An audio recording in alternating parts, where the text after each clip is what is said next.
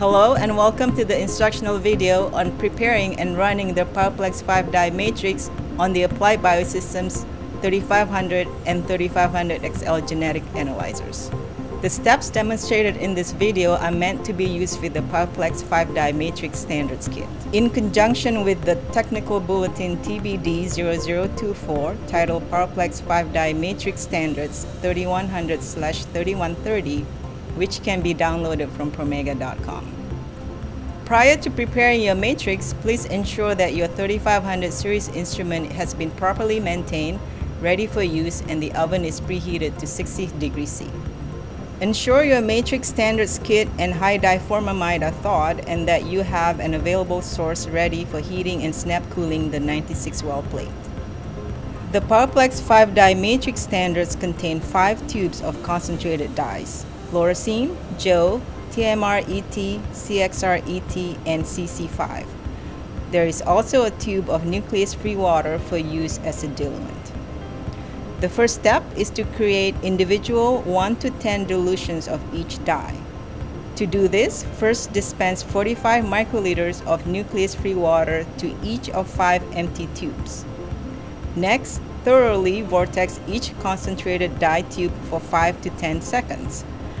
Then add 5 microliters of each dye to the tubes containing the nucleus-free water. Next, add 7 microliters of each of the 1 to 10 diluted dyes to 665 microliters of high dye formamide. Thoroughly vortex the tubes for 5 to 10 seconds to mix. Once the dyes are mixed, dispense 25 microliters of the dye mix into wells A1 to H1 if you are using a 3500 genetic analyzer, or into wells A1 to H3 if you are using a 3500XL genetic analyzer. Place septa on the plate and then briefly centrifuge the plate to remove bubbles. Denature samples at 95 degrees C for 3 minutes, then immediately chill for 3 minutes. Place the plate in the 3500 series 96-well standard plate base and cover with the plate retainer. Place the plate assembly in position A on the autosampler with the labels facing you. To perform a spectral calibration with the Promega 5-die chemistry, a new die set needs to be created.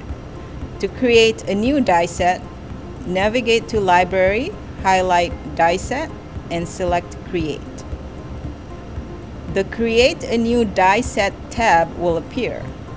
Now name the die set. I suggest Promega G5. Select Matrix Standard for the chemistry and select G5 template for the die set template. The remaining values can be left at default. Just ensure that the minimum quality score is set at 0.95. Now select Save. Next, select the Maintenance tab and select Spectral on the left-hand side. Under the Calibration Run tab, ensure that the number of wells is 96. The plate position is A, and if your laboratory allows borrowing, that the Allow Borrowing box is checked. For chemistry standard, select matrix standard and the die set should be the new die set that you just created. You now can select Start Run. If fewer than the recommended number of capillaries pass, the spectral calibration run will be repeated automatically 2 additional times.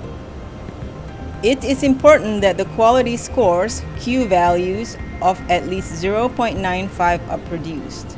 However, we have found that Q values of 0.98 help to further reduce the occurrence of pull-up. It is also important to note that the peaks for each die channel do not need to be evenly balanced. However, it is important that all peaks are at least 750 RFU. While the spectral may pass, it may not be optimal for spectral resolution. If there are peaks less than 750 RFU, the individual dye dilutions may be adjusted or the injection time may be increased. For example, if the CC5 peak is 700 RFU, instead of using a 1 to 10 dilution of the concentrated dye, a 1 to 5 dilution may be used instead. If the spectral calibration meets the above requirements, choose Accept. If you are not satisfied with the results of the spectral, you may select Reject and run the spectral again with the necessary adjustments. Thank you for taking the time to learn how to install your PowerPlex 5-die matrix. If you have any questions, please contact our technical support group at genetic@promega.com.